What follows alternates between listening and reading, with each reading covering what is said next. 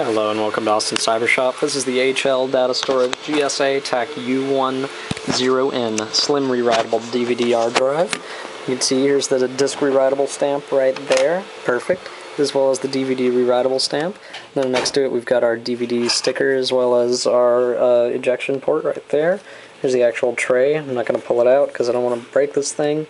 Here's the actual alloy all around. There's the IDE port on the back, IDE right there. Looks like 16 pin to me, I can't really tell.